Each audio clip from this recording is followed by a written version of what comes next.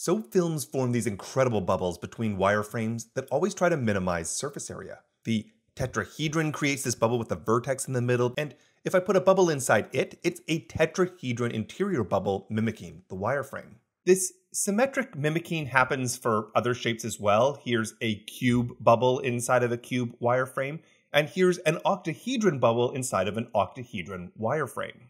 But a cube without a central bubble actually forms a square, and the orientation of that square depends on how you shape the bubble. There are three symmetric solutions. The octahedron, however, doesn't just have symmetries like the cube. Its interior bubble structure form five fundamentally different possible shapes. For instance, this one has a central tetrahedral vertex, but this one has a central hexagon facet. This one has a central pentagon facet.